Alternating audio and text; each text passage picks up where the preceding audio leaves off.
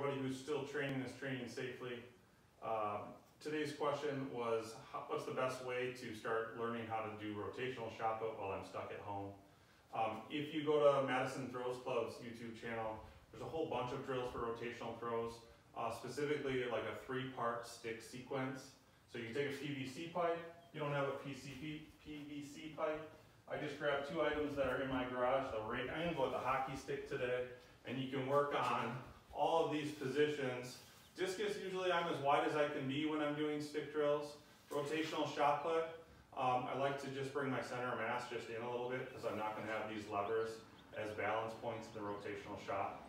And if you can work on, power position, extension, and you can do these as parts. So triple extension,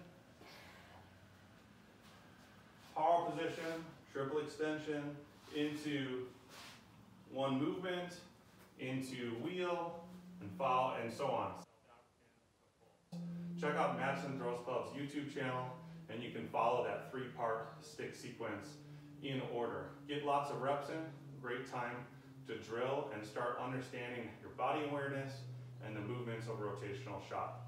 You've got the time, put the time in to something useful. Throw big, throw far.